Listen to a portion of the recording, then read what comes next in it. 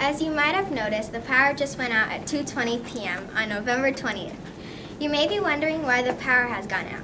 An early 3-foot-high snowfall has occurred and has blocked off the electrical circuits. Most houses have solar-powered generator. Almost the entire country has lost power. However, in the southeast of Fridenstan, the power is still running. We have estimated that the power will not be fixed until the 23rd of November. Meanwhile, schools canceled for the time being. For those of you who dislike the cold, start heading to your neighbors and or friends' houses for solar power. If none of your friends or neighbors have solar power, then head to the southeast of Fridenstan. Buses and trains will be leaving to the southeast every hour. Don't worry though, the money is coming from the government funds itself to fix the electrical circuits. We apologize for the inconvenience and will try to get the power back on as soon as possible.